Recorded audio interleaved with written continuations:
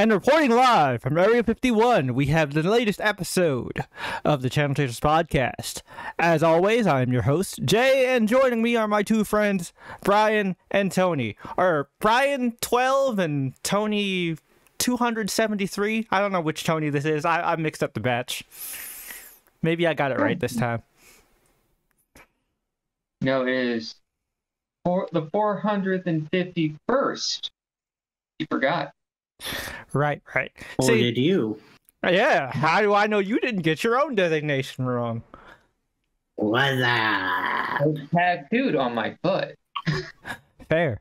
Welcome to this new episode of the Channel Chasers podcast.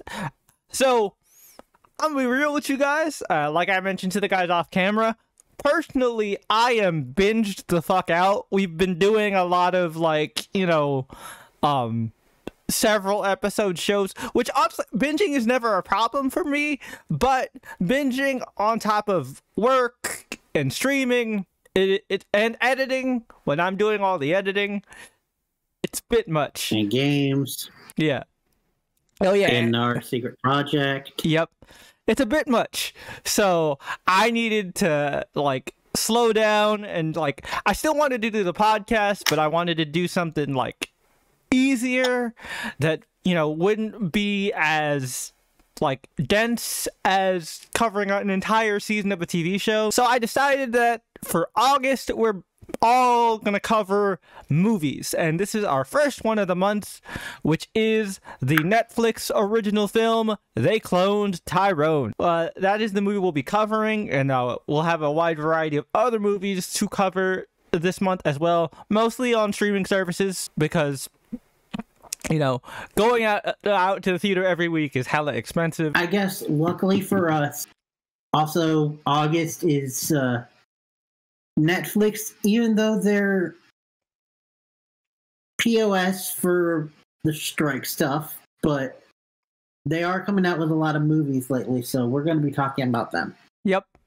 And I mean, people actors and writers have come out and said nah, it's fine if you guys review movies and spread word of mouth, as long as you're not contracted by the studios, it's not affecting us.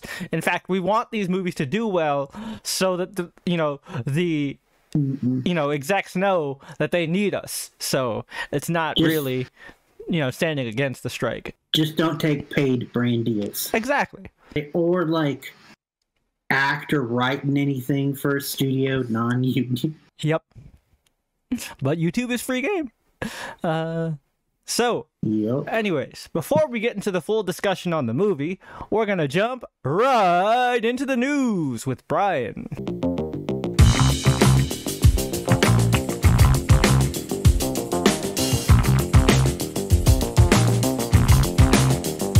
Okay, so that actually is a good transition to our first story, because we have a bit of a writer strike, actor strike update, or at least writers.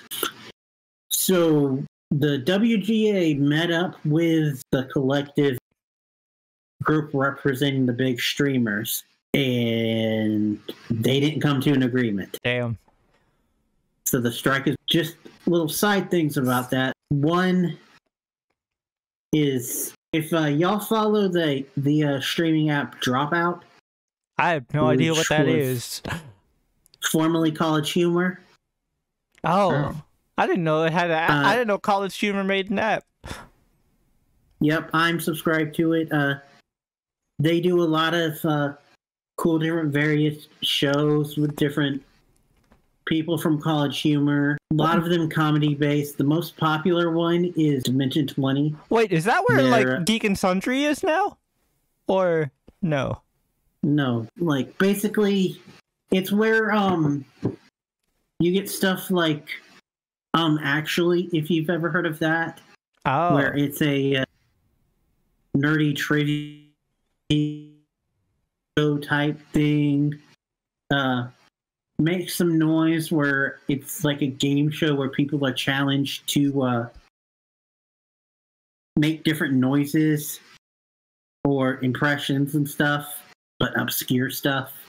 And then the one that I think you'd like the most beyond the like Roll20 stuff, Jay, is it's called Dirty Laundry. Okay. It's four either comedians or like comedian adjacent people sit down with the host, two hosts, and they sip on a adult cocktail, and the main host will read off stories, and the secret stories, like almost take to your grave weird shit that you've done, Okay. and the others have to guess whose story it belongs to. Oh, that's fun. Interesting. And if you get it right, you get a point. But if the person manages to go through it without anyone guessing them, they get 3 points. Oh, nice. Oh. That's fun. For sure. So it's Yeah. like basically a talk showy, game showy version of what was Never have what I was that? ever. That, and also there was a game show of basically you have to figure out who the person is. Oh, you're talking Based on- about the dating game? No, not the dating game, but it's you have 3 individual panel, usually celebrities, and then you have this kooky individual where you basically have to figure out if they're telling the truth of what they do or they're just bullshitting you. I don't know. I have no idea what that is.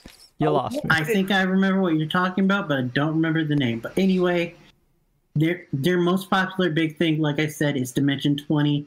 The usually ran by Brendan Lee Mulligan, D&D games. And the reason why I brought up the app is because they went on strike too because they're actors and stuff, and they thought it was under the thing of people that were supposed to be striking. Well, apparently they're not. And so they're back into working and making stuff. But they highly support the strikers. Yeah, you know, they don't actually have a like content creators union. It's iffy. It depends on like your production, I think. Yeah. Company and stuff. Mm-hmm. A rumor about the strike, which I'm only bringing up because it's part of the Umbrella news story, that we don't know for sure. And if it is, big boo, and I will boycott both of these. It's rumors going around that for Paddington 3 and Sonic 3, they're going to go ahead with non-union actors. Oh, damn. So they're going to recast everybody? Rumor. But one thing that is official that I found out, which they could argue is not related to the strike, but I think it might be, is Disney said that as part of their celebration for Disney 100, they're re-releasing Frozen into the theater. Oh, wow. They're desperate. Let it go, Disney. Let it go. But moving on to our next news story, because that was all just the first one. These other ones will be quick. This one I just wanted to point out because it's not really a news story, but just wanted to point out the integrity of an actor. Okay. Leslie David Baker, who played Stanley on The Office. Mm-hmm. Back around 2000, said that he wanted to crowdfund a Stanley spinoff where it would be about Stanley having to jump out of retirement to help his son with his business. And people backed it like wildfire. The fans raised over $110K. Nice. Mm-hmm. However, due to COVID, the strikes going on right now, and just overall pressure from the actor, he decided to not go ahead with it. But as like not going ahead with it, he also has pledged to return all 110K donations. Good for him. That shows some great integrity right there. For sure. And in a time like this with the strikes and stuff, I just wanted to point out a good person. Oh, yeah. Definitely. And next up, another good person, Lin-Manuel Miranda, announced his next thing, which is not TV or movie related. It's a musical? Yes. All right. He will be adapting a popular 80s movie into a screenplay. Okay. Okay. The Warriors. What? Warriors, come out and play. Oh, shit. Nice. And this last one is a kind of callback to a Lost episode. If you two co-hosts remember, Okay. we did a whole thing about like how they're doing all these different movies now that Barbie was a success. Mm-hmm. Well, a different company in a similar field has announced that they're doing a movie based on their popular franchise. Oh, okay. And you actually mentioned it in The that, episode? Oh, really? Okay. Jay. It's The Friendship Ender. What? Uno? Monopoly. Oh, Monopoly. Okay, that one I can actually see as a movie. So hear me out. I can actually kind of picture that one as a movie because literally all it has to do is be about it's like a guy who starts off from the bottom and then slowly but surely turns into a shady, corrupt businessman. Buying everybody's properties. Which, fun fact for y'all out there if you didn't know, your board game history. That was not the original plot of the original Monopoly. Oh? The woman who created it long way back, like, I think this was even like right before the Great Depression. Ironic. She created, I forgot what she called it now, but it was known by a different name, but similar vibe, similar board, everything. And it was about like anti-corruption and landlord stuff. Oh, irony. But Very ironic.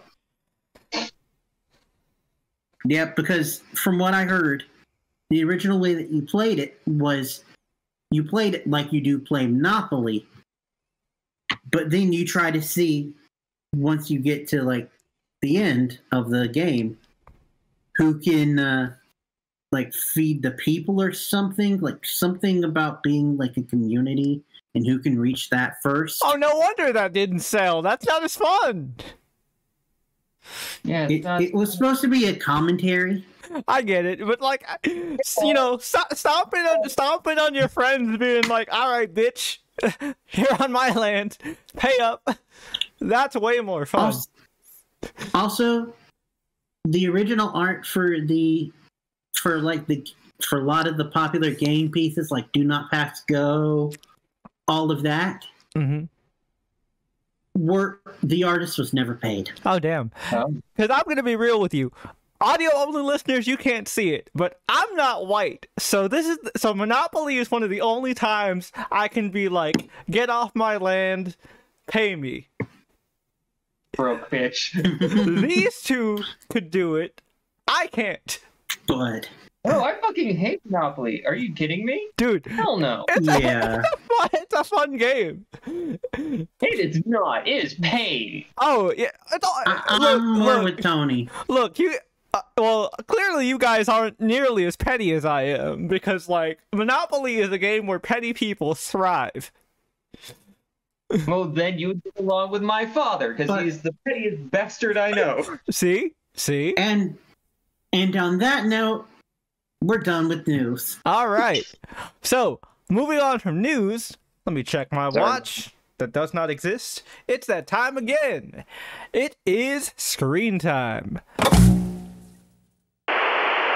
Screen time, for those new to the podcast, is the segment where we all talk about the different media we've consumed in between podcast episodes.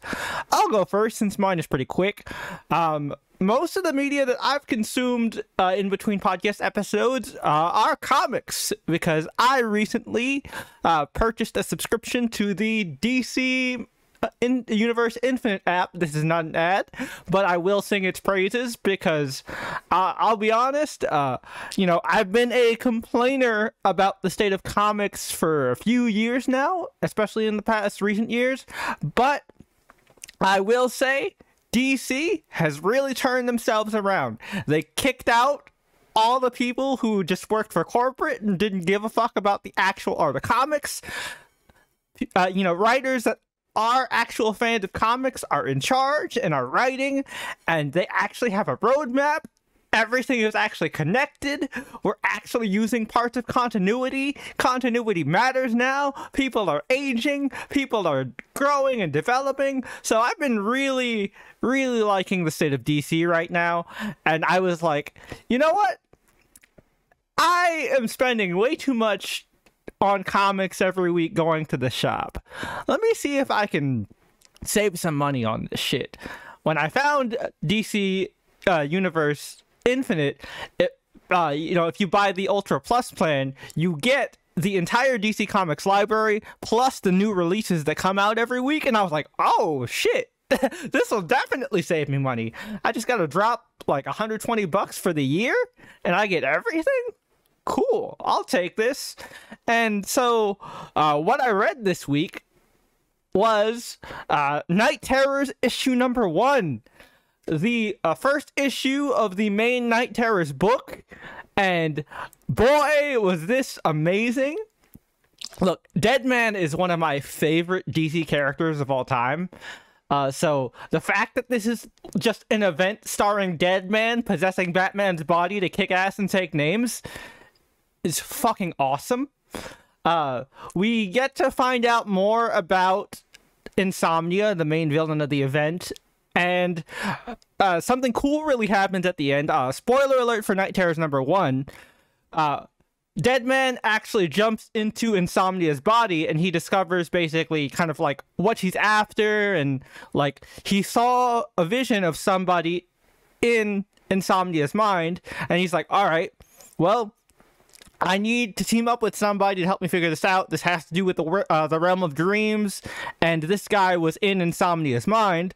So, luckily for Boston, Batman kept some of the Lazarus resin from the Lazarus Planet event, so he uses it to bring back a certain hero from the Golden Age. One Wesley Dodds, aka the Sandman. That's right. What? It's a Sandman, Deadman team up. The fucking Sandman from the Golden Age. I'm hyped. This event is so cool. The art is so trippy. I love it.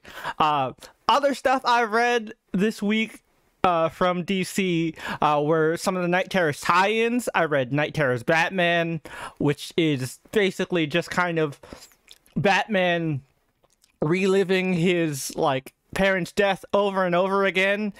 There's a really trippy image where like Batman vomits up a gun that's in the shape of a bat. Super Weird, fucked up. I loved it. So that was cool. The other Night Terrors issue, tie-in issue that I read was Night Terrors Robin, which stars Tim and Jason. It's really interesting. The two nightmares are completely different. So in Tim's nightmare, Tim actually relives a traumatic memory from his life that almost everybody forgets about, except for me, because I hated that event and I hated that this had to happen to Tim. A certain event from Identity Crisis. The death of Jack Drake. Oh, that shit was stupid. Yeah, so Tim has to relive over and over again Captain Boomerang murdering his father.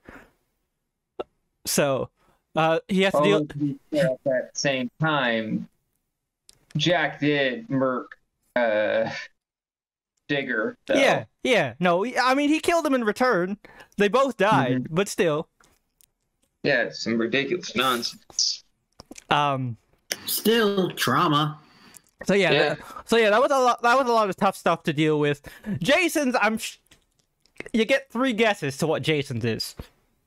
And Crowbar beating the Joker, being revived by the Philosopher's Pit. Yep. Anything. Right? All of those. Literally all of those. And so like basically the nightmare image is like you see a zombie Jason breaking out of a grave holding a crowbar ready to beat Jason's ass. Yikes. And then Jesus. Jason is surrounded by a bunch of other like clones of Red Hood that represent all the dark aspects of himself. And then he realizes that in this nightmare, he's actually taken on a lot of the characteristics that he hated from the Joker. So is he becoming the monster? That was the whole metaphor and what they were going for, and it was really interesting. I like that. I like that issue a lot. Very good.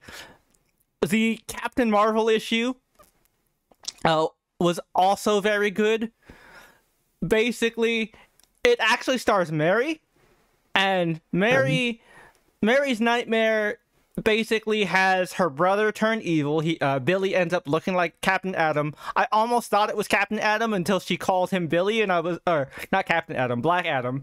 I almost thought it was Black Adam until she actually called him Billy, and I was like, oh, that's evil Billy. Oh shit. And Billy murders all their step siblings and like sets the house on fire, and Mary's powers don't work. She ends up Shazamming herself to wake herself up. Or did she? The plot twist at the end is she still in the dream? But Billy whispers something in her ear that, like, breaks her. I'm very curious to see what that is. I need to know. Because I really like Mark Waid's Shazam run that's been going on so far. Not just because he actually refers to him as the Captain, because fuck you, he'll always be Captain Marvel. But yeah, that was really good. Another issue that I read was World's Finest Teen Titans #1. Really good stuff. It's by Mark Waid as well. It is a spin-off of his World's Finest Batman and Superman series that is set in the past.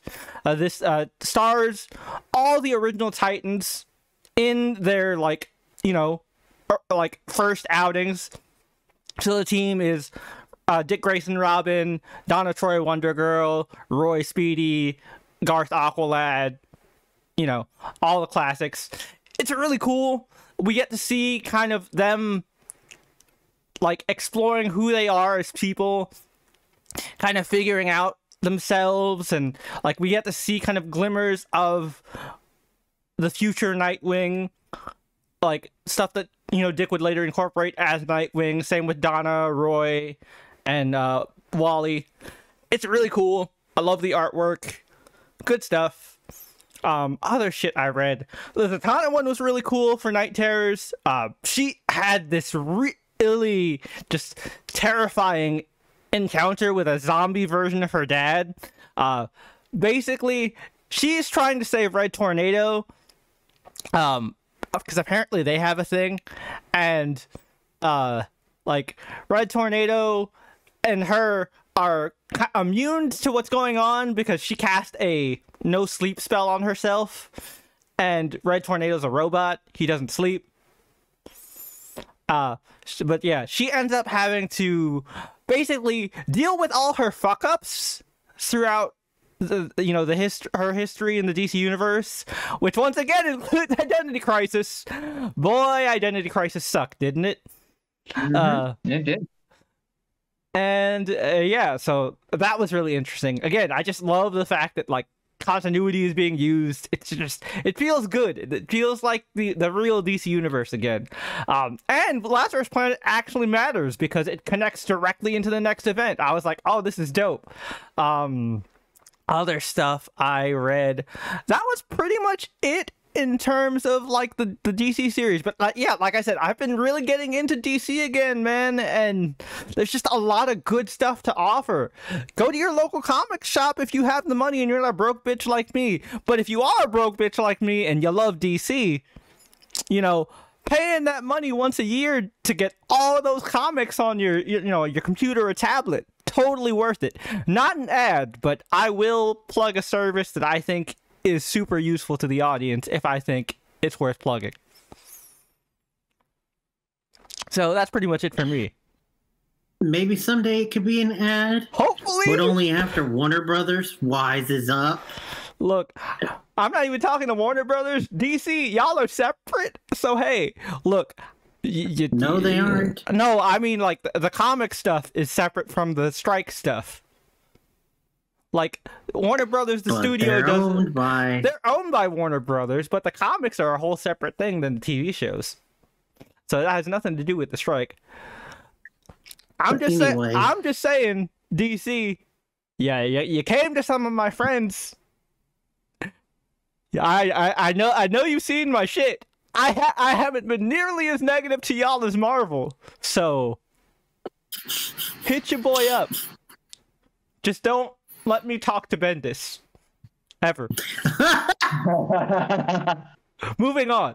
Brian, what have you been consuming in between podcast episodes?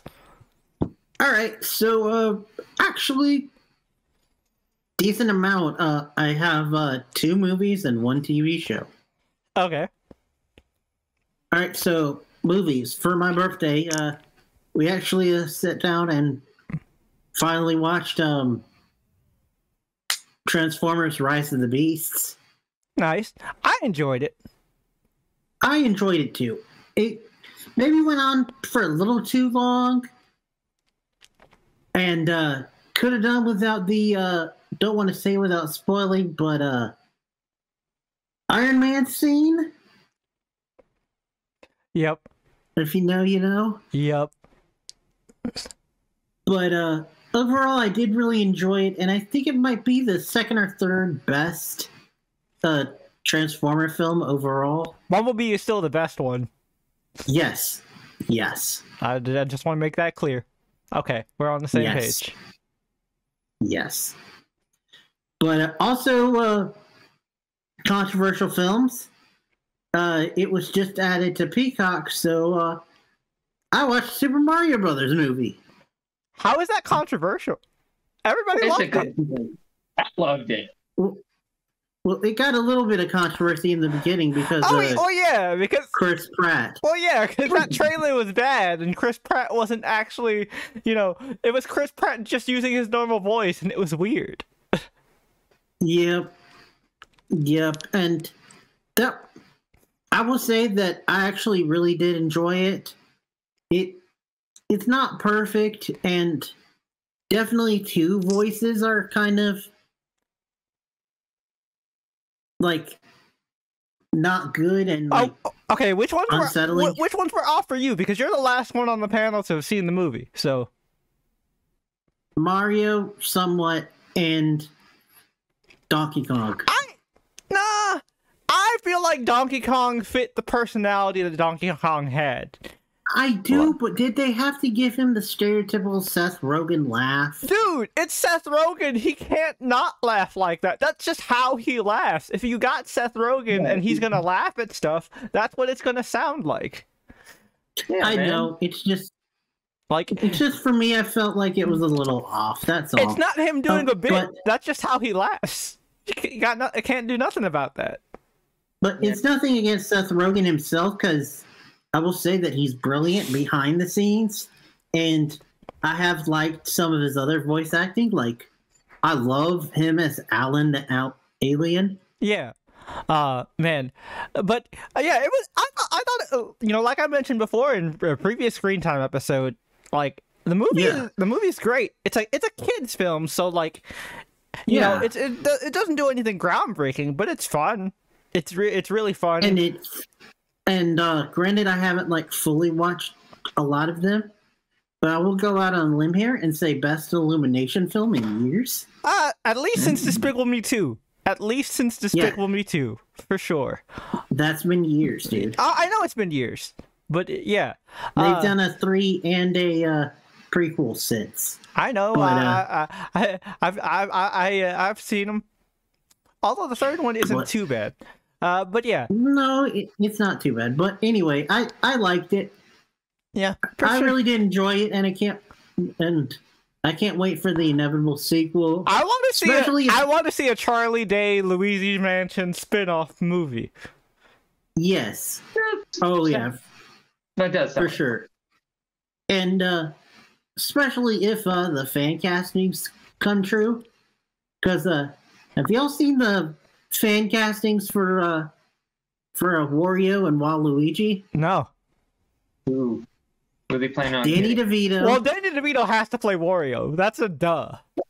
That's a given. And Pedro Pascal. Okay. I didn't expect that one for Waluigi, but all right. My only condition is he also has to voice Waluigi when Waluigi eventually comes to Smash. Fair. That is a fair thing to say. People are theorizing that we might get a Avenger-style shared universe that will culminate in a Smash movie. I mean, what was it? Was Brawl. Brawl did that for their storyline. Yeah. Yeah. It was very interesting. I had fun with that story mode. Yeah. Was same. And speaking about video games, I watched another video game adaptation, Twisted Metal. Oh, I forgot that was out. It's also on Peacock. Well, yeah. I'm saying I forgot the episode dropped. I actually really enjoyed it, a lot. The two leads, Anthony Mackie and Stephanie Beatrix, have amazing chemistry. I will admit that the trailers do not sell it at all. They didn't put the best parts in the trailers. They almost did the opposite. Oh, dang. Yep, I saw a review from Moist Critical. He theorizes that they did it on purpose to tank it. Ah. It's really good. Thomas Hayden Church is in it. Oh, cool. He's the, I guess you could say, primary villain of the season. Agent Stone, or at least a version of Agent Stone. Okay. Who's video games. And he does really good. Sweet Tooth is really good. They pulled a Darth Maul.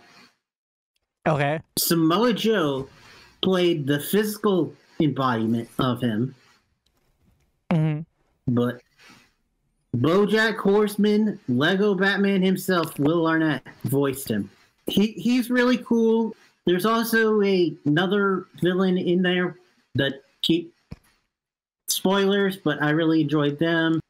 They had a lot of cameos from the video game characters like Bloody Mary and all that.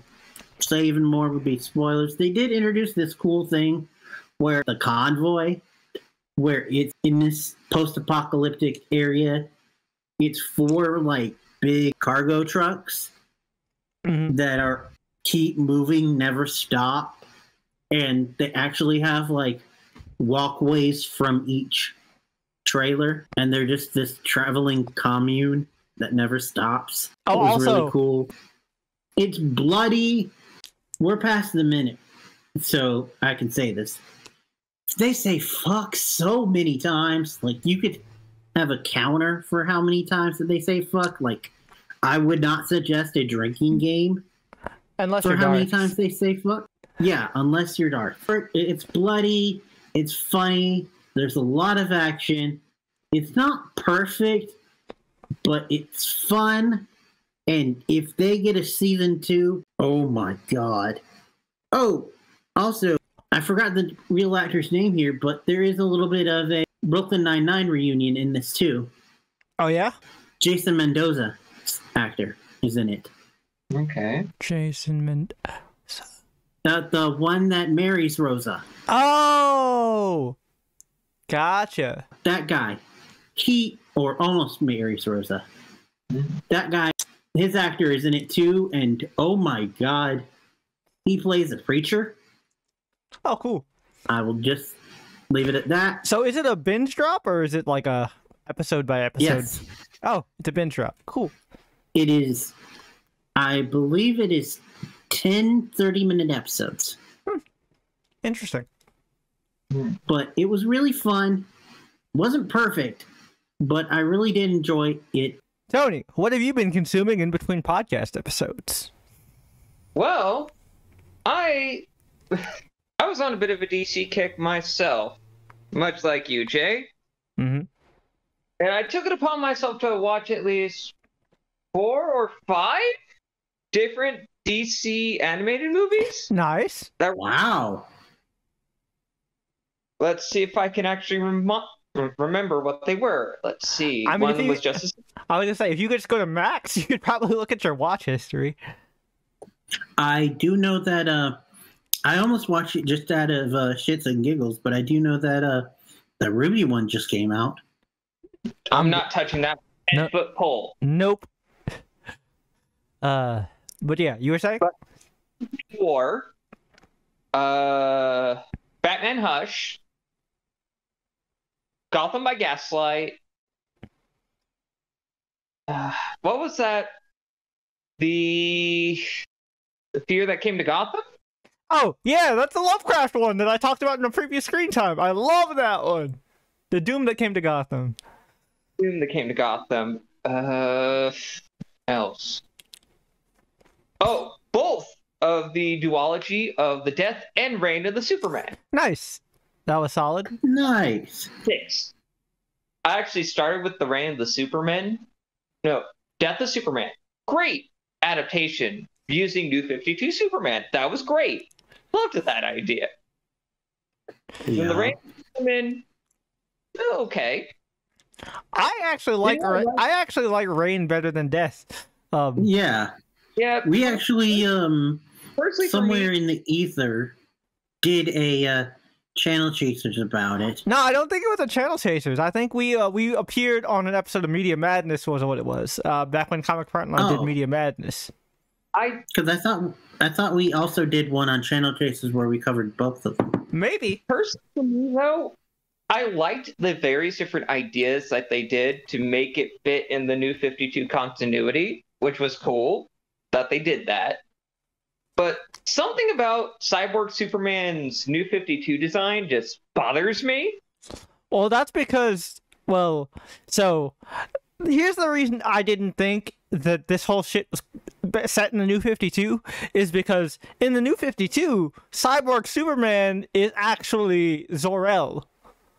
So, yeah, like, but they used Hank Henshaw for this. So that's why I thought this was set in the pre-52 universe, because it's like, oh, that's Hank Henshaw, not Zor-El. So, but here's the crazy thing: Lex mentions, people mention in various different other DC films that were made in that same style. That's the New 52 continuity.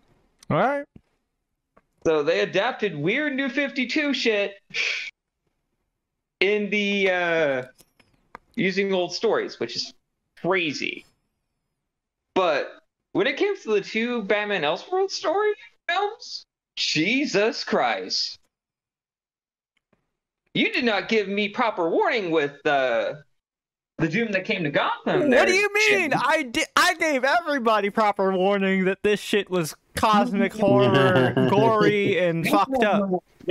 Sir, what I meant, sir, is that 2 prominent characters just dying that I thought were going to survive, sir. It was a spoiler, so of course I'm not gonna say that in screen time.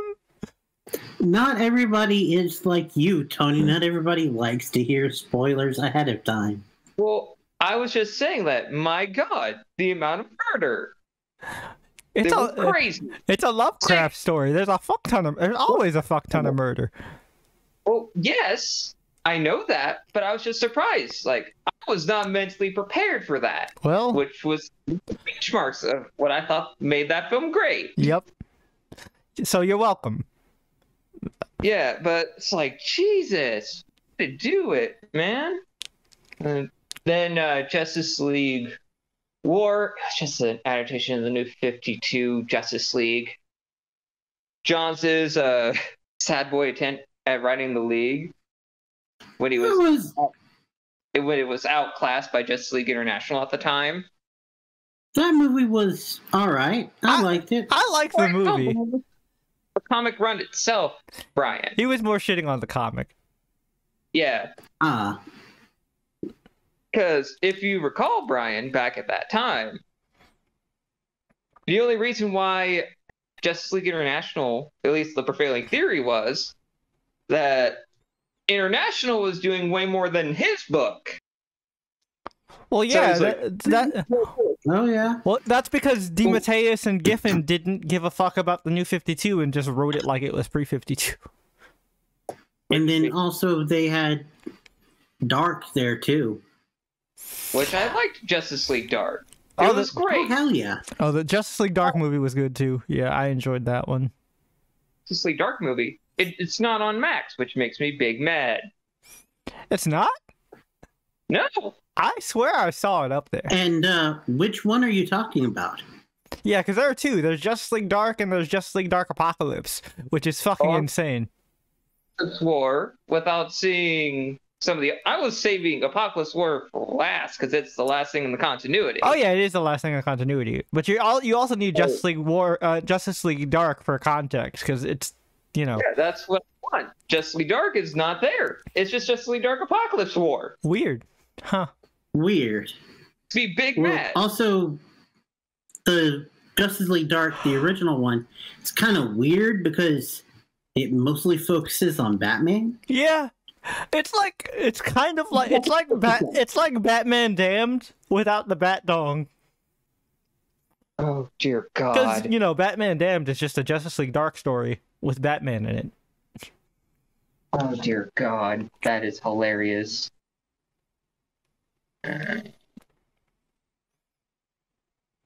All right, what else you got? Watched episodes, caught up on that one Superman show. Oh, My Adventures of Superman. I haven't watched. Yeah. I haven't watched the latest episode, but I've been enjoying it. Why are you watching it, Brian?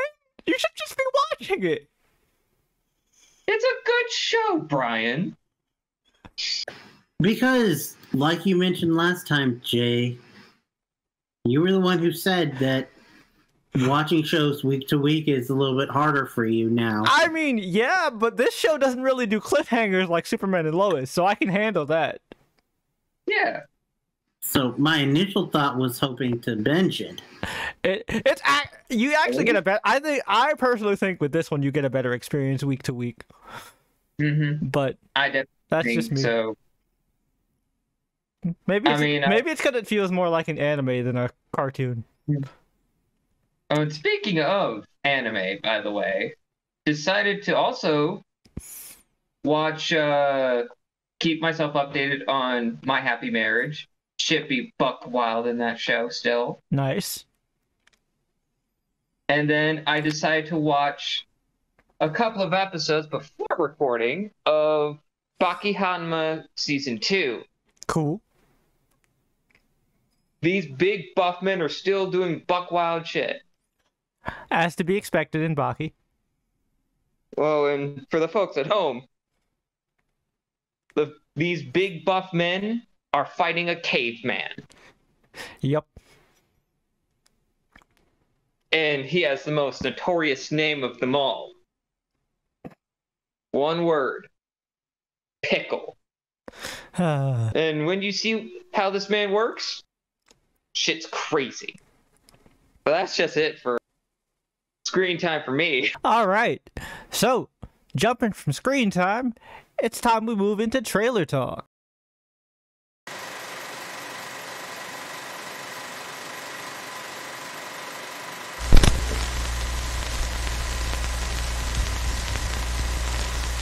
And that is the segment for those who are new to the podcast, where Brian curates a playlist of trailers, which you can find on YouTube in the description down below. And then we cut very quickly with the magic of editing and then come back to you with our rapid fire thoughts on the trailers. So, Brian, tell the folks at home what trailers we will be covering tonight. We have an interesting list tonight, people. We're starting off with, I shit you not, this is the name of it, Slaughterhouse. Slaughterhouse? Mm-hmm. Okay. It's an upcoming, looks like it might be indie slasher about a girl who wants to look good for her sorority, so she adopts a sloth, but the sloth turns out to be murderous. Okay. What? But it kills really, really slowly? I have no idea. Okay. I saw the title, heard the premise, was like, add that to the list. Okay. Then we've got a very interesting title, which I shit you not, this is the actual title. Dick's the Musical. Okay. Is it a musical about the sporting goods store? No, it's a movie adaptation of the screenplay of the same name. And basically it's adult Parent Trap, where these two adults find out that they're twins, and so they trick their parents into getting back together, or try to. Oh no. But they're just being dicks in the process? I mean, All I know is also in the movie is Megan Mullally, cool. Nathan Lane, Nice. Timon. and Megan Thee Stallion. Oh, okay. Interesting. Okay. And then from one interesting name to another, we've got Bottoms. Brian, what the fuck is in your algorithms, bro? What is in this algorithm of yours, bro? This is actually being done by the same director as the critically acclaimed film from last year. I think it was called Shiva. Okay. That doesn't tell what me this anything. is about is it is about two young teenage girls who, in order to impress girls, start a fight club at their school.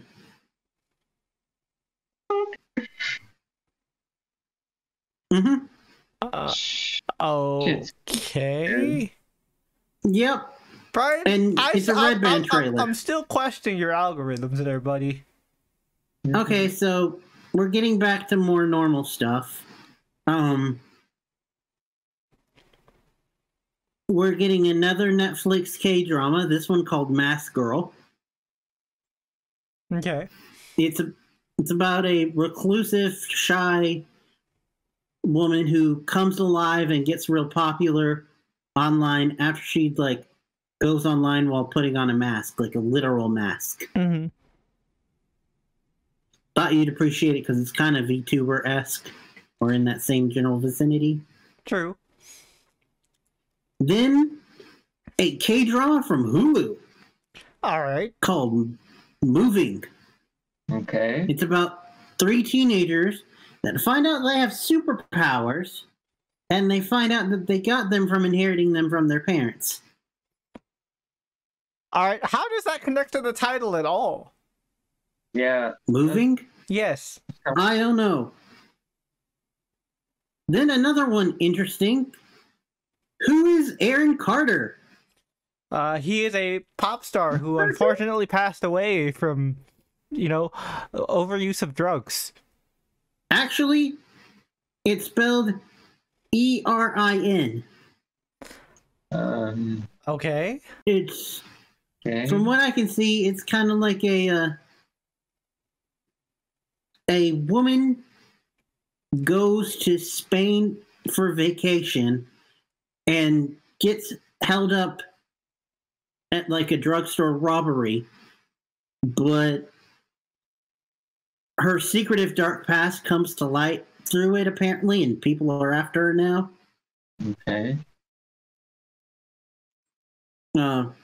Then we have this one is a little bit older of a trailer, but the movie's about to come out and we never showed it, so I thought I'd include it.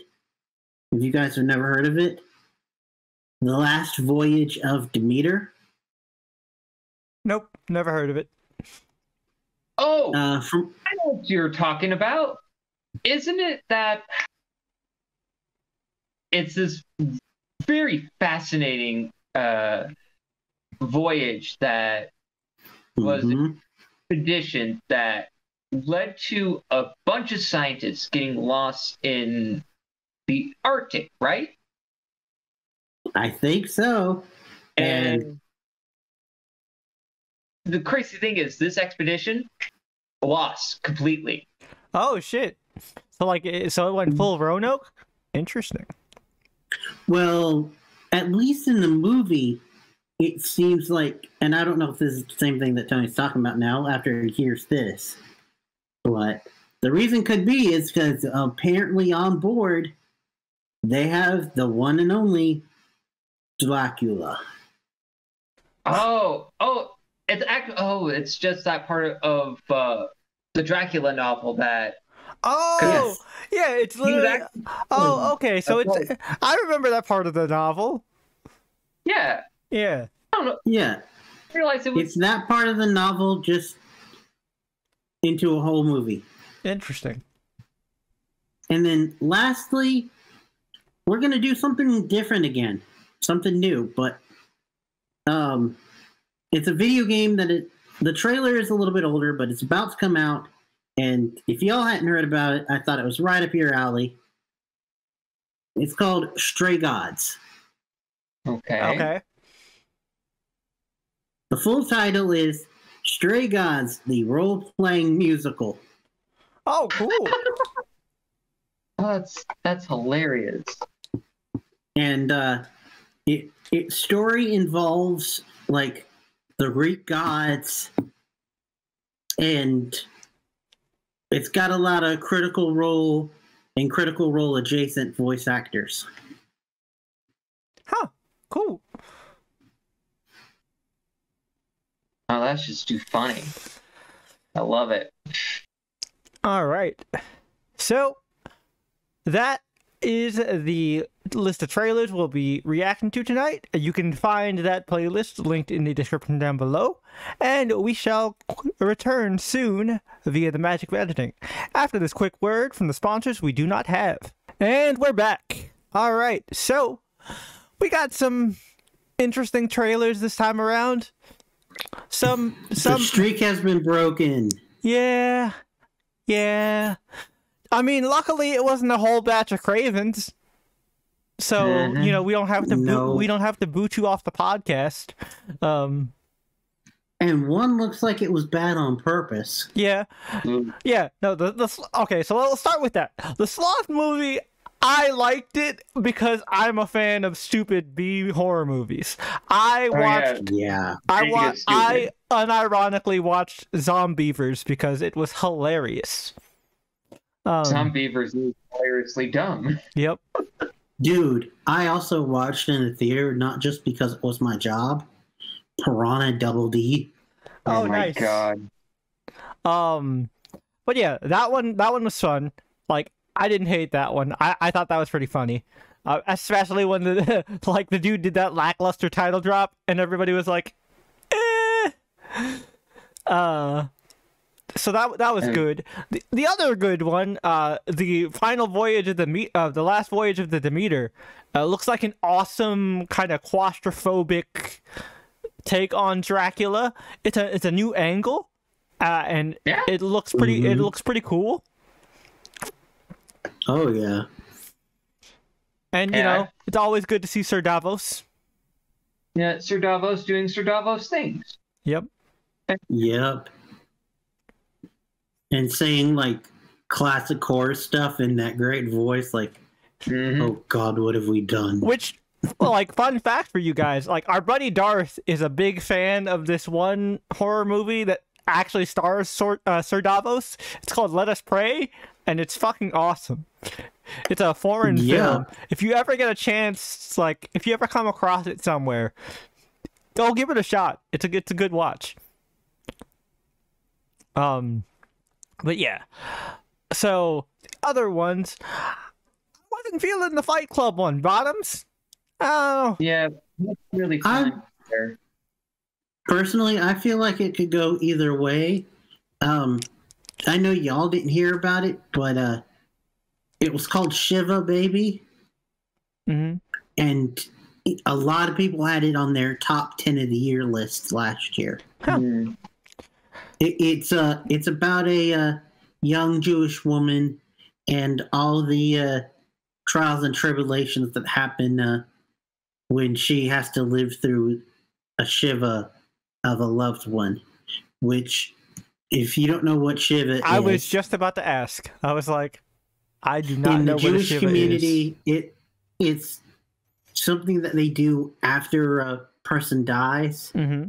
And I think they spend like 24 hours in the house where the body is also there in a coffin. And it's just, you graze on food that has already been cooked and you just do mourning for several hours. I think it's like either 12 or 24. Sounds super depressing. It is, but it's also like a way to reminisce about the dead person and your life with them. No, I get it, but I don't know, just in my head, I'm like, oh, that just sounds like, yeah, sure, it's a good way to reminisce and like, you know, talk about good memories, but also like with the body in there, that just adds a bit of morbidity to it. Part of the thing about the movie is that it's like a modern Jewish woman dealing with this ancient tradition. Like, oh yeah, I think she sneaks off at one point to take some of the because things are getting boring. But anyway, so maybe it was a bad trailer. I think it could either be really good or really bad, but not in between. Yeah, I was gonna say those jokes were several swings and several misses. Like again, it could be a case of this trailer just having bad jokes, but like I don't know, when a comedy trailer doesn't make me laugh, that's not a good sign. But the other movie with a questionable title. Yeah, Dicks. I thought that was actually pretty funny. I mean, Nathan Lane is in it, man. That dude is a national treasure. Love that guy. And just the numbers seem pretty funny. Meg seems cool in it. I'm sure a lot of people would pay to, you know, have her put them in a collar and drag them around. It's definitely somebody's fantasy. Call them a bitch. I mean, dude, she's a tall, thick woman. I mean, like, you know, there are definitely plenty of people who are into that. I would want to be That's perfectly acceptable. I mean, case in point, just how damn popular that song got. Oh yeah, I mean the video is pretty great. Yep. And also it got popular because, you know, people were flipping out about it. Facts. But yeah, so that one is fun. What Mask Girl. Oh, Mask Girl was another. So I finished Celebrity on my own time. It reminds me a lot of Celebrity, like even down to the plot twist, which is why I didn't really was shocked at the plot twist. I hear you. It has a lot of the same vibe, but that's not a bad thing. I enjoyed Celebrity. I actually think it probably would have been a good one to cover on the podcast, but but yeah, I might check. Things happen. I might check this one out on my own time. One that I thought was going to be good, but looks pretty meh, is what was it called? Moving? Yeah. Again, the name was so bad I even forgot it. Yeah. Again, how the fuck does the title connect to it? No one in there had telekinesis. I was looking for somebody with telekinesis to make the title make sense. But Yeah, no, I I wanted. guess maybe because one person has flight. Yeah, that's kind of what I was thinking. yeah, but like, really? I don't know. It feels like a generic attempt at heroes. Yeah. Generic heroes. Oh no. And like, I don't know. I even as somebody who likes superhero shit, Mhm. it didn't have a weird twist to hook me in the same way as like what the fuck was that British show called? Misfits. Misfits. There you go. Thank you. Oh, that's great. I Love loved Misfits. that show. That was Yeah. heroes with a twist, and I enjoyed the fuck out of that. But like there was no real twist here. It was just kind of generic. Oh, people have powers. When I heard the synopsis and everything, I was expecting like Misfits, but like similar style to like all the K dramas that have been popular Yeah, lately. Like All dude, of Us Are Dead. Like if it was like a Misfits meets Bloodhounds, I would be Yeah. 100% in because Bloodhounds is Oh, still yeah. the shit. That's still in like one of my favorite shows we've covered so Which- far. Also based on webtoons. Yeah. Which, by the way, side note, I should have mentioned this earlier, but I didn't think that it merited a full news story. If you didn't hear, DC has announced that all of their webtoons they're going to print. Yes! Oh. I can get a Sweet. collection of Batman Wayne Family Adventures, and there's a ton of one. Nice! Finally, I'll have a Zatanna book. What? But yeah, It's true. There are very few Zatanna books out there, and the ones that exist are out of print and expensive. God damn. True. But lastly, Stray Gods. Oh, that looks That fun. looks good. I might actually do that on Twitch, twitch.tv/MrJPT. Oh yeah, indeed. Like, yeah, it looks like a fun time. But yeah, so that's it for trailer talk. So, unlike every other episode of the podcast, and this is going to be a tradition all this month with the movies, there isn't really going to be a spoiler-free portion here. So, if you have not seen They Cloned Tyrone, this is your chance to get out. Come back after you've seen the movie, and then tell us your thoughts in the comments down below, and we'll feature it in a future comment quarter. This one especially, you can't really tell your thoughts without spoiling. Yep. And for those of you who don't know, it is on Netflix if you want to go check it out. So, Oh yeah. that's where you go. Thanks for watching. If you're dipping out here, hopefully we'll see you after you watch it and then come back. But for everybody else, let's get to talking.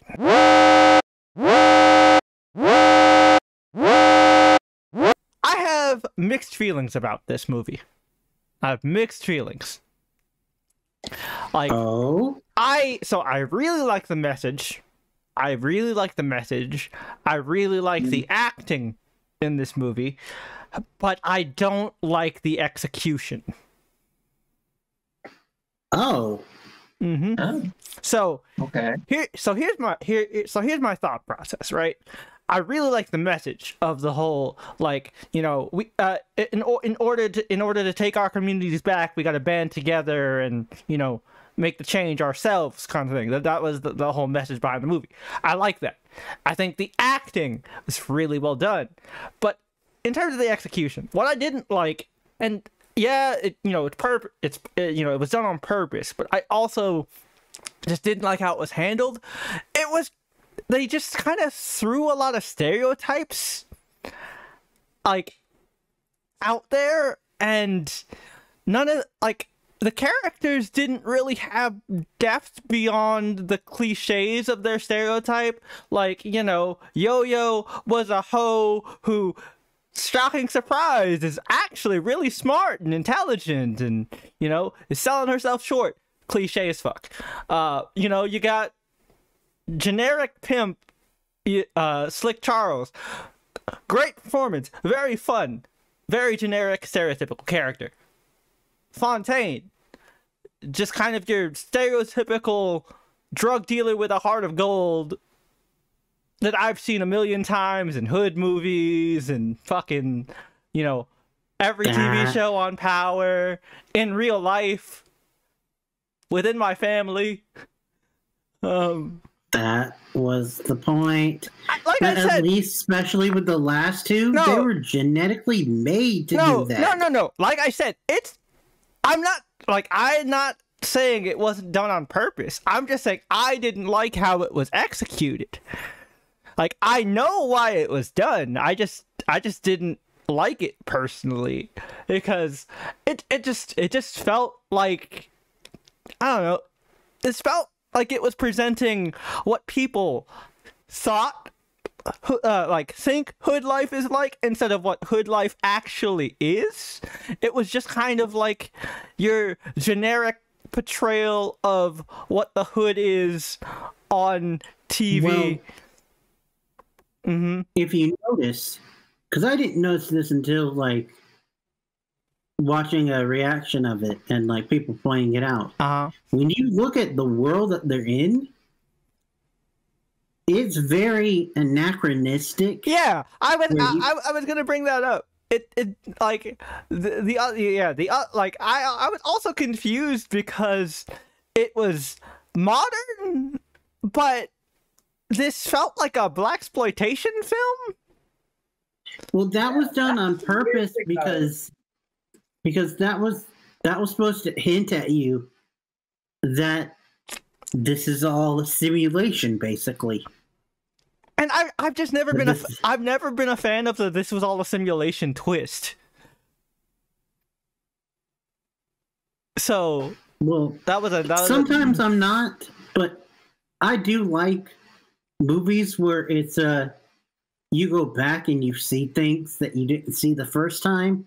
Like I don't know about you, but the first time around, I did not register that the what looked to be homeless person that was running down the street that got picked up by the black car. That was first. That was the first him. He didn't die from the shootings. Yeah, because I mean you can hear John Boyega's voice. That was him. Yeah, I figured that when I was watching it. And all the stuff that the homeless guy said. Oh yeah, like authentic shit, man. I don't know. I just personally, I like the message. I think like the message is very important, and I liked, you know, the like what they were pointing out with what they were making the commentary on. It was just kind of like how they were doing the commentary felt very ham-fisted to me. I wasn't really feeling it. Well,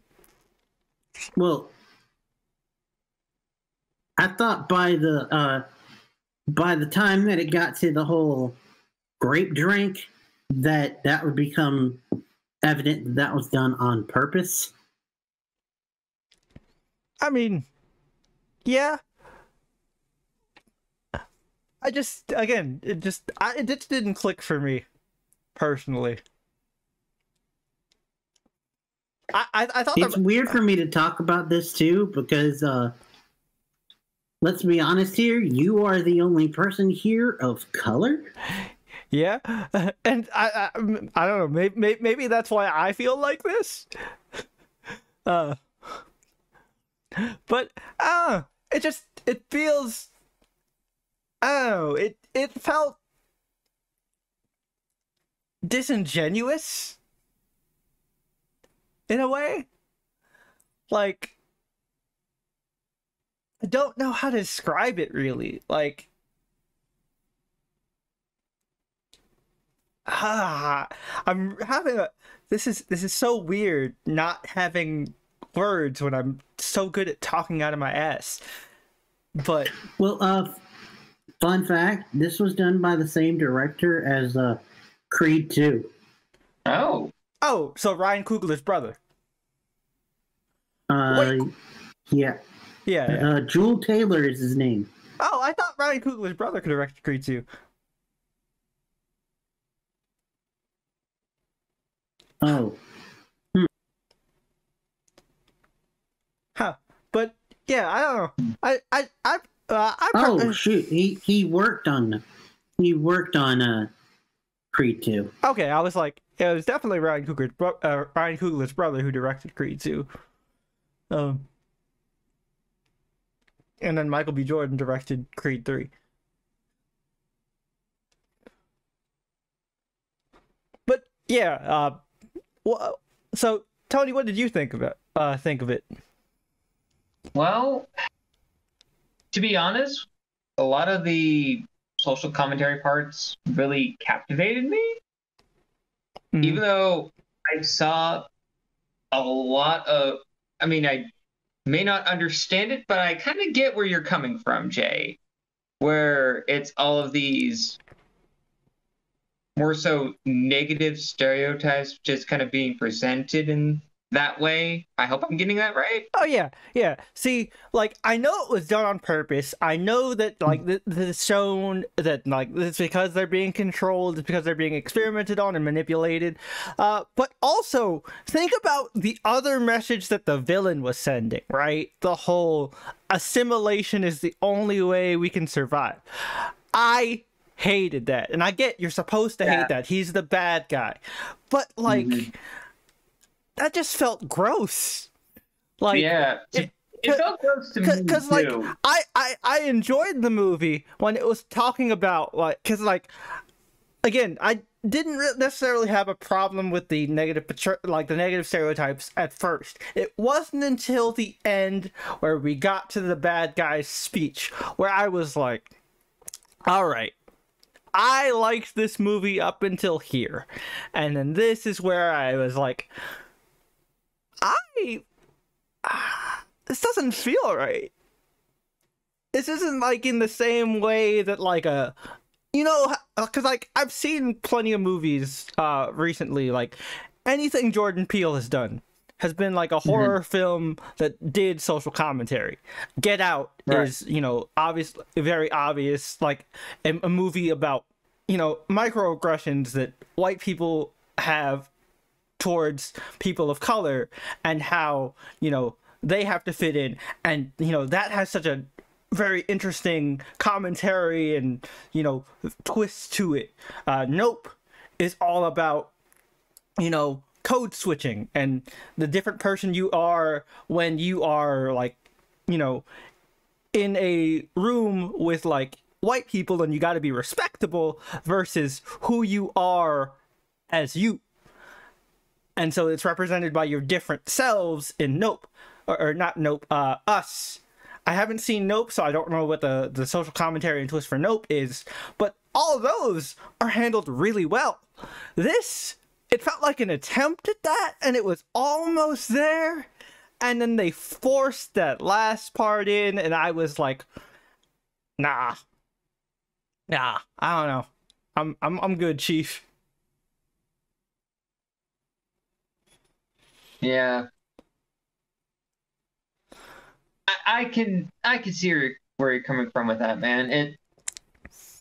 It does feel a bit odd in the grand scheme of things.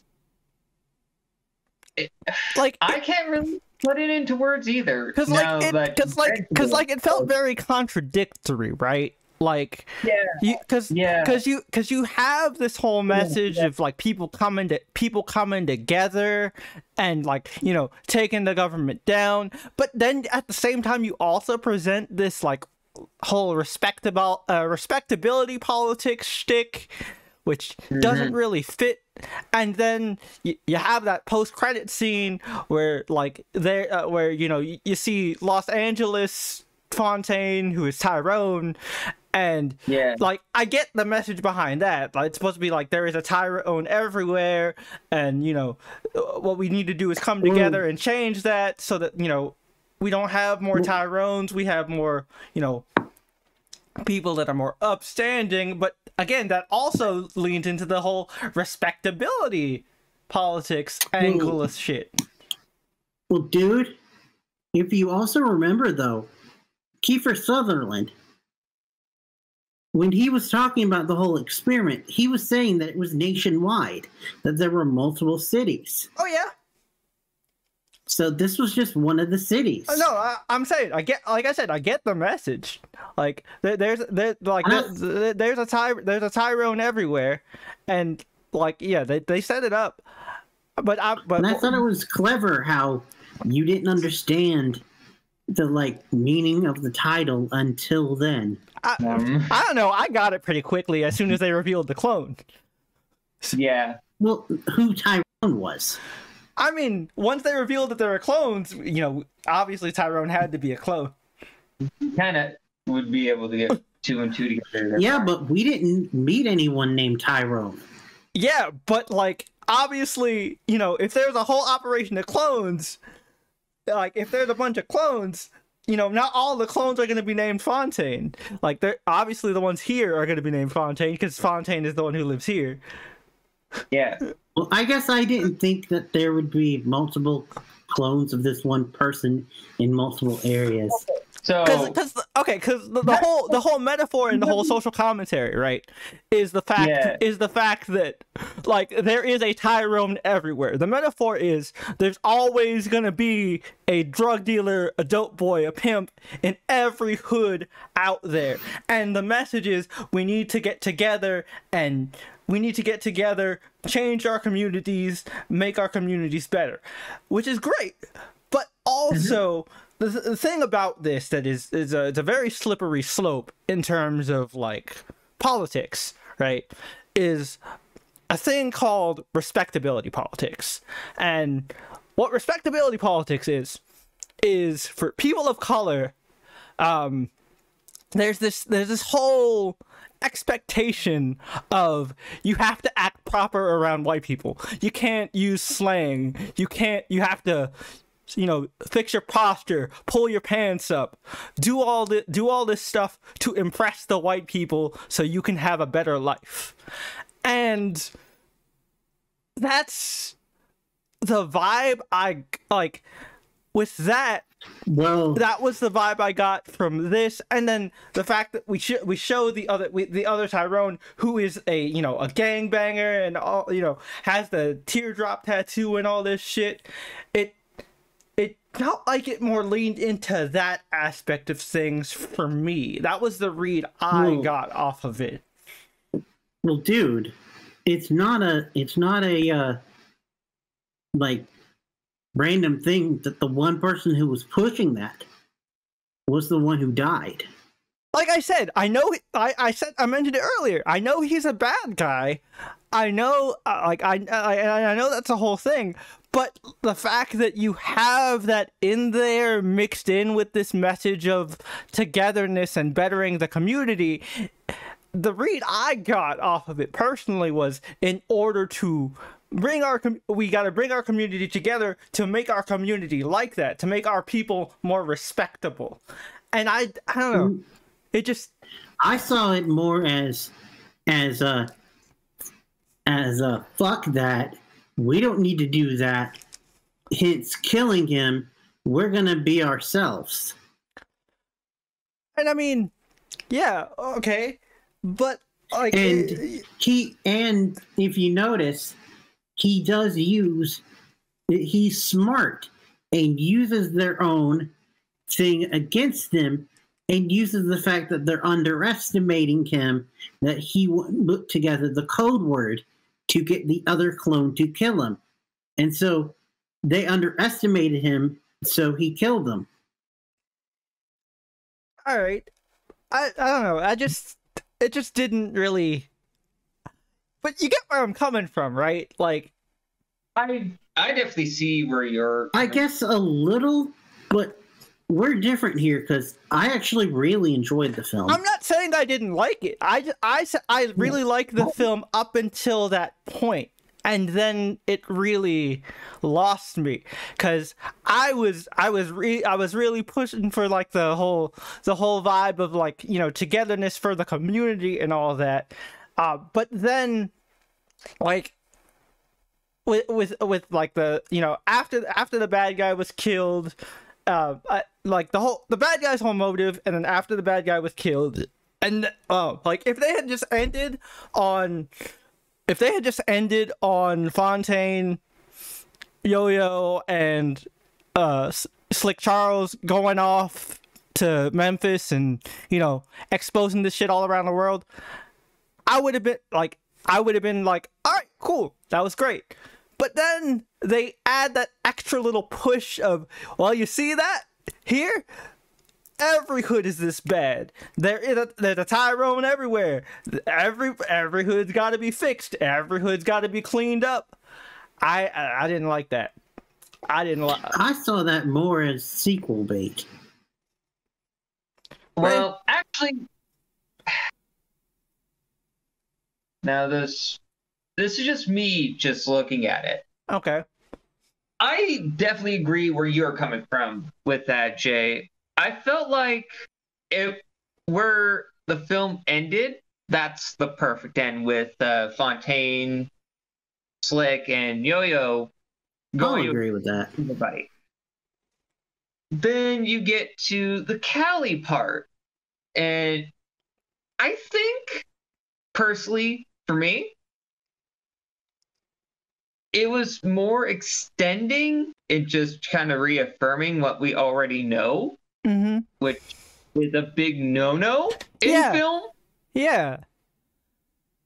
Oh yeah. Now that you're saying it like that, I can get that. I completely understand that because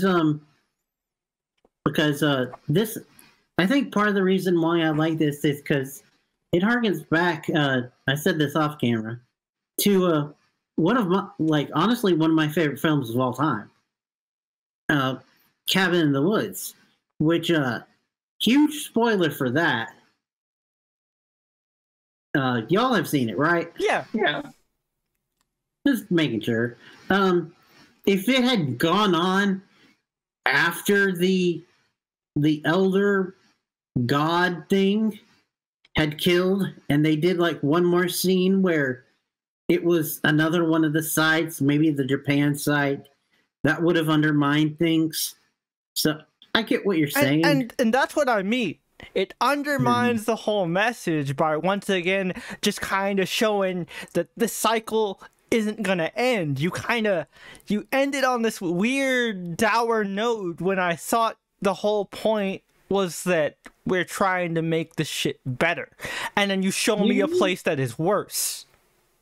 Okay, so here's the analogy I think you're trying to make, Jay. Trying to have an uplifting ending, but then you sent it come crashing down and show the cesspit again. That's what I'm saying, and it felt like what was the point of watching this whole thing if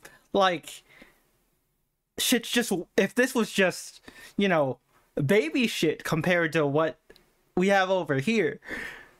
Yeah, because maybe this is because of my Caucasian ignorance and all of that, but I didn't realize this the first time around, but my man's is a full-on crypt. He was a blood, actually. Blood, sorry. What? He had a red bandana and made the word blood with his hands. Yeah, and this is why, Brian, I try not to just say things that I don't fully understand. Well, hey. I'm obviously not going to make any gang signs because you do. Yeah, definitely not. But not. And it is just a weird coincidence that Jay and I are both wearing red. Red's just my favorite color. I have a lot of I have a lot of red in my closet. Although I like this color on me. Although I did live in an area where wearing red does keep you out of trouble. I'll leave it at that. Yeah, but here's something that I find very fascinating about the mystery aspect of the film. It reminded me of one of my favorite movies. I mean, I will say this ahead of time. This is one of the best movies I've seen all year. Oh yeah, it's a very well-made movie. Oh yeah. But the thing that I'm going to compare it to is another film that I love, and it's called Brick. Oh. No. I've heard of it, but I hadn't seen it. Fantastic film. I've seen Brick. Basically, he knows what I'm talking about, right? Yep. So, Which, fun fact. Great. Sorry, thought you were done. My bad. Continue. I was trying to get to my point, Brian. So I liked the mystery aspect that both films make. It's this slow, kind of subtle build up to this climax of a conclusion to solve that mystery. But where I think Brick kind of made its point, it ended where it ended. Whereas They Cloned Tyrone kind of lingered on that point a little too much. Yeah.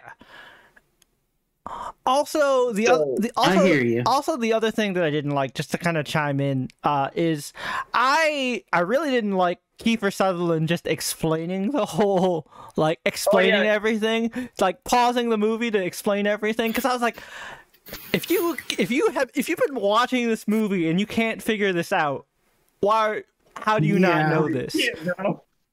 We're not Yeah, stupid. although the whole thing with I will say that he did explain how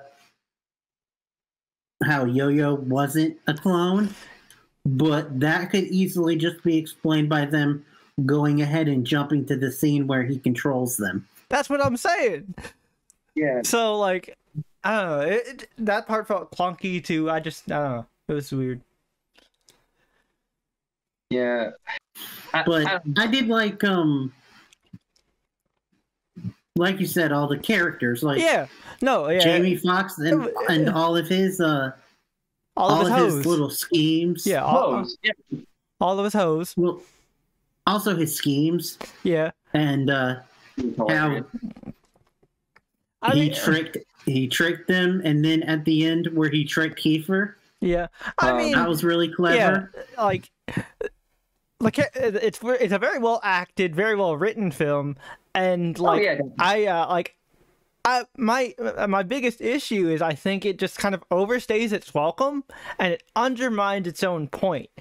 And if it makes me angry that it undermines its own point, because its point is something that's very important that I, as a person of color, totally agree with and sympathize with, but then you just going basically tell me, well, then what's the fucking point? I hear you, and I'm curious to know what your opinion of the boiled chicken joke. I thought that was funny.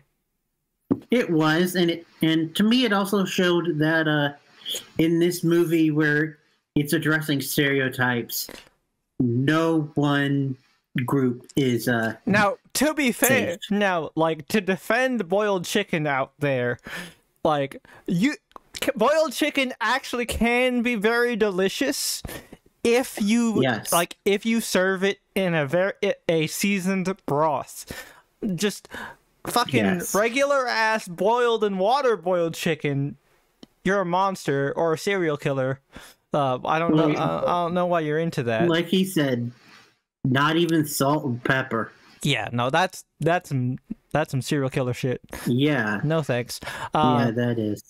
But yeah, I don't know. Especially because I went into this with everybody talking about comparing it to Jordan Peele stuff and saying how good it was. So I was expecting some Jordan Peele stuff. This is my Puss in Boots: The Last Wish. How you felt about Puss in Boots: The Last Wish is how I feel about They Cloned Tyrone. Because I watched it the day that it came out, so I didn't have any preconceptions about it at all. Mm-hmm. And for those wondering what he's talking about, yet again, we're referring to last week, which was regrettably lost. Yep. Yeah, so Brian watched Puss in Boots: The Last Witch, which Tony and I like both loved, and like we're like, oh man, I can't wait for Brian to see this. This movie is great. And then Brian was like, I liked it, but I feel like it was overhyped, and I'm like, what? I still thought that it was really, really good, just not great, like they said. And again, to each their own. But yeah, that's how I feel about They Cloned Tyrone. Especially because, like, I love the, like, social commentary horror genre that has opened up with Jordan Peele. I can see that. And also, critics are raving about this movie. Yeah, I mean, that's what I'm saying. I know it's not a judgment to go by, but Rotten Tomatoes has this at a 97. That's what I'm saying. Everybody was like talking up this movie, and I was excited. I like the actors. I was super down. And every Jamie Foxx movie that I've watched on Netflix has been fire. That Day Shift movie where he's a vampire hunter, cool as fuck, and I love Snoop Dogg's character. But like this, it just like it was so close to like being there, and it missed the opportunity. I see what you're saying, but Fair point. don't want the bad to outshine the good, because there were a lot of good moments. For sure. That creepy scene where they at the I think it was the strip club where they possess all the people. Oh yeah, God. yeah, that was freaky. Yeah. My personal favorite scene and exchange was when they break down the plan, and you have Isaac, the other drug dealer. She's like rehearsing his lines, and it's like, so you're telling me some Bill Nye the Science Guy looking motherfuckers are cloning people? Yeah. It's like, all right, how was that? Yeah, no, that was it. Denzel. Book of Eli or Training Day? Book of Eli. No. Run it back. Which, to be fair, though, I do really like the Book of Eli. But let's be honest, man. The Book of Eli ain't no Training Day. King Kong ain't got shit on me. I will admit that. Also kind of, I think we did miss out on the opportunity of having Mila Kunis as an action star. Yeah. Man. But she was in that, remember? She was. I remember. I enjoyed the Book of Eli, but yeah, there was a lot of good stuff. I thought a lot of the gags were funny. Like when they realized that they put the shit in the chicken, it reminded me of the Boondocks episode. Where like they were out of chicken at Popeyes and everybody was scrapping. That shit was. But yeah. And earlier on with Slick, where he had the dude at gunpoint, but he was high on that stuff. Oh my god. Yep. What's happening? And he accidentally shot the dude. Well, he shot the dude because fucking Yo-Yo was fucking playing with chemicals, and she dropped the beaker, scared herself, and screamed, which caused Slick to shoot the Afro kid. We also find out that later on that stuff also causes muzzle spasms. Yep. But also that kid, the origins of that kid. Yep. Were freaky. Yeah. Yep. Yeah. That's what happens when they're trying to whiten black people. Well, okay, and I thought that was a very clever commentary on the whole respectability politics thing, because to explain respectability politics a little bit more, right? So part of that is you can't have your hair all wild. You gotta look like the white people. You gotta, have your hair combed and gelled up, and you gotta look nice. You can't be out here just with a like big ass fro, curls, or dreads, because you look threatening. You know? You might scare the motherfucker. And so, like, I thought that was a really cool social commentary, and like I thought that was great. And then, undercut later. But yeah, that was really cool. I like that. And then the really unsettling part was seeing like the evolution test tubes of the different like Fontaines. Yeah. And then we get down to like the straight up white dude. And it's just like, well, damn. Mm-hmm. So that's what John Boyega looks like in whiteface, huh? But they didn't like call too much attention to it. It was just a background set piece. Yeah. But like, still freaky shit.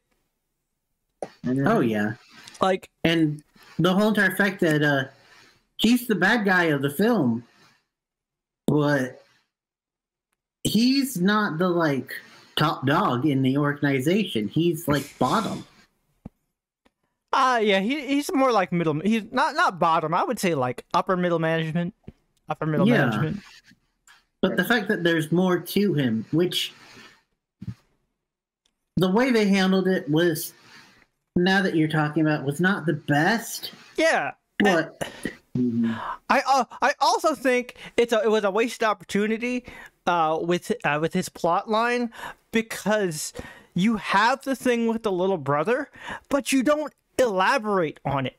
You don't tell me why this, like, yeah, he was shot, but you didn't explain to me why him being shot led you into this. You didn't say like, he was shot and just left there because he was doing hood shit. And so and he looked threatening to this white person. So I gotta make sure we no longer are threatening to white people. So no, we don't have to lose our people anymore. Like, and I'm not saying he had to say it out loud, but like, show it, right? Why didn't we get that? Like good on John Boyega for selling it, but like the whole fact of him talking about he just goes on the monologue about cleaning his brother, and then he's like, oh, and now I'm evil. That has like, okay, that's traumatic, but like, okay, we're still missing a big step here, buddy. Like, again, once we got to that point, that's what kind of ruined the movie for me a little bit. Like, because his motivation just really fell off, and I was like, all right, this feels gross. Also, I get his spot in the commentary and like why he was there, but I do feel like Chester could have not been there. Yeah, he was just a plot device to kill homie, like Fontaine Prime is what I'm gonna call them.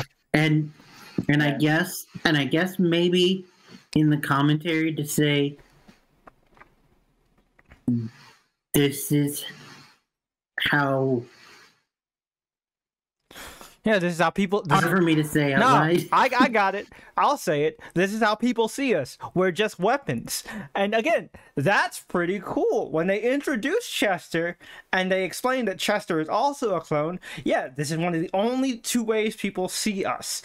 They either see us as hood rat drug dealers or killers. Because one thing of note here, which may have been on purpose to fill that role, but Chester never speaks. Mm-hmm. But yeah. Yeah. Any other thoughts to wrap up before we get into ratings? No. Right. Now that you're talking to me, I see the negatives, but I still really did enjoy this movie. I think, given what he was given, Kiefer Sutherland did an awesome job. Oh yeah, I loved Keith Sutherland. Just getting to do Jack Bauer one last time, but like a racist Jack Bauer. Yeah. Like that final showdown with him, Yo-Yo, and Jamie. Man, That was amazing. address a pimp by his name, Brian. His name he is a pimp named Slick Charles. Yeah, come on, Slick man. Charles. It was just hard for me to remember. Put some Slick respect on a Charles. pimp's name, man.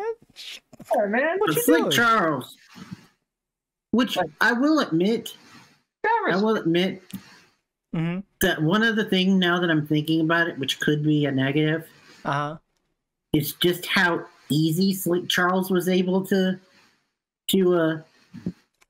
get everyone together, and we really didn't see it. Again, I like that because I think it's like it was a good part of the commentary of like in order to make change in the community we had to bring the community together. I hear you. And like, you know, it's a very much a mentality of like in neighborhoods of like, you know, you mess with our people, we're gonna fuck you up. It's like a smaller scale version of that scene from Spider-Man 1 where like the New York scene. yep. You mess with Spider-Man, you messing with New York. Yep, that was good. Also, this had a lot of like good smaller moments too. Uh-huh. Like when Slick Charles goes to rescue Yo-Yo, but she's rescued herself, and she's just like, "Oh, you care." Oh, one of my favorite more serious moments is when Fontaine finally breaks down his mama's door, and there's just that tape recording. Oh my god! Like John Boyega sold the hell out of that scene. I had my suspicions, but just to see that in practice and see his breakdown. Yep. Oh my god. That was great. Because also, you've got to remember that our original Fontaine, who started off, he was like a glitch in the system. And the second Fontaine didn't remember the glitch that the first Fontaine had, so he was just going off of what Slick Charles and Yo-Yo were telling him.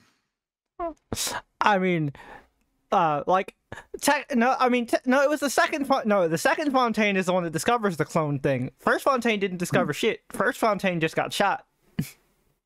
God. True. Yeah. My bad. It's been a while since I've seen this movie. All good.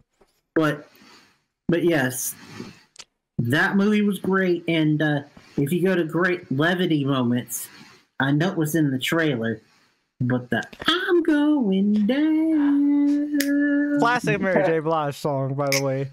Yeah. Oh man. Which, you know, a lot of people forget Jamie Foxx can sing. He is an amazing singer. Fantastic. One of my favorite bits from his stand-up is his "Fuck You" song.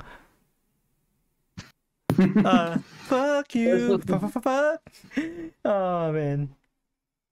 Yeah, so I'm guessing he had a "Fuck You" song before CeeLo did. He did actually. It was in one of his early stand-up bits.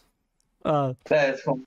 Let's not get into CeeLo. I'll find it and show you guys off camera. But yeah, so final ratings. I'll start. I'm gonna give this movie a 6.5 out of 10. Oh, I liked it a lot. There's a lot of good to it. But derailing the message as hard as it did when I was so on board with your message just really fucked with me. So I'm giving it a 6.5. I would watch it again. And I'd probably be less harsh on it now that I actually like know where it goes. But off of a first watch, yeah, 6.5. All right. So, Tony? You know, with what we've kind of described about things that you brought to my attention and Brian's attention, what we all kind of discussed here, I'll be a 0.5 above you, Jay. I'll give this movie a 7. I really like this movie. I'm going to preface this. Like I said, it's one of the better movies I've seen all year. And I do want to make it clear. Like, it might sound like I was poo-pooing everything with this movie, but I did enjoy it a lot. Like, it's just the fact that I was so invested in what the movie was trying to say, and I felt like they really dropped the ball at the end. 6.5 is very low. I mean, it's still passing. Yeah. But it's the smallest that you can go without passing. Yeah. Which is how I felt about the movie. Like, if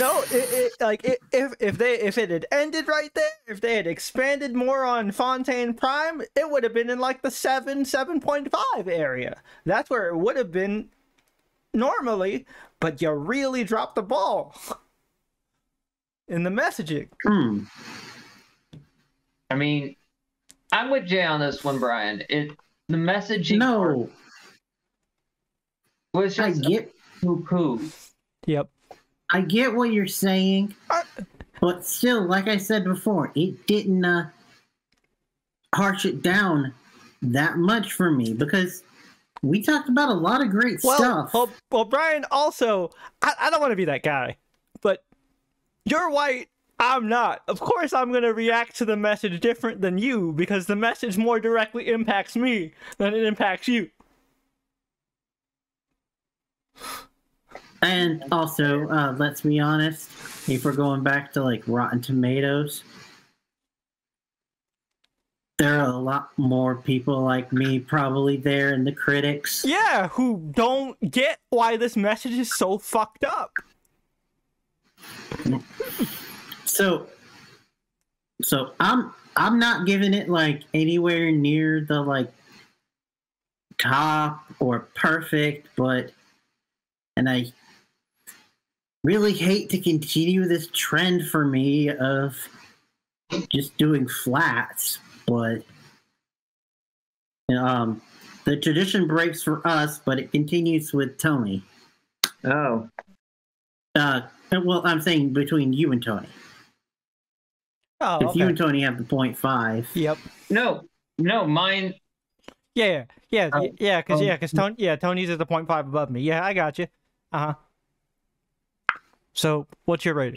I'm going higher than Tony. Oh.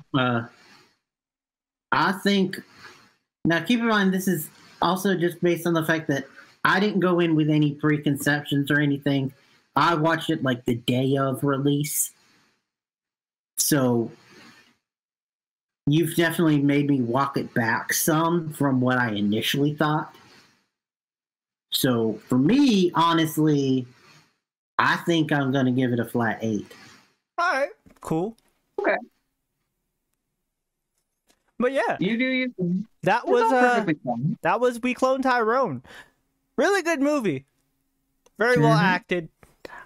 Honestly, it's definitely up there in terms of Netflix movies. I enjoyed it a lot. It's definitely, and it has a lot of replay value for sure.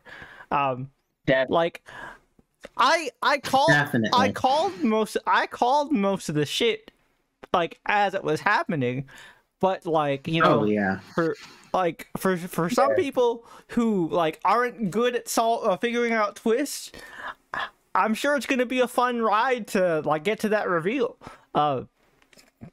Also, just like the replay of watching it and seeing like the smaller things that you missed. Yep, it's a very well put together movie. I enjoyed it a lot.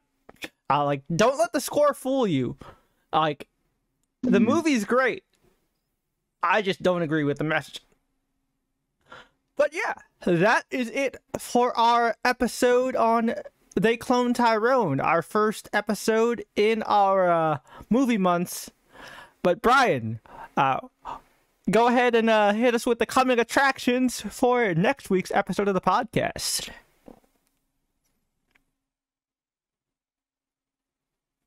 Okay, more All silence right, edited out. next up. Sorry, I had to double check the list. Because we've changed the schedule so many times in the last week. All good. But yeah, we're going to go action and spies with Heart of Stone starring Gal Gadot. I'm excited for this one. I always like seeing Gal Gadot in action flicks. Oh, yeah. And from the trailer, this seems like the Wonder Woman 2 that we wanted. Right? Basically. Pretty much. I'm excited for it. We react. This is continues the tradition of like a trailer we reacted to, which we also reacted to the They Cloned Tyrone trailer as well. So this will be fun. I'm looking forward to it. Hopefully you guys are too. In the YouTube audience, don't forget to do all the YouTube things like comment and subscribe, and Spotify people. Also, leave us a rating, favorite our podcast, follow us on Spotify. We want to continue to grow our audience. Hopefully you guys have enjoyed, and we will catch you guys next week for another episode of the Channel Tasters podcast. Until then, we'll catch you later. Peace.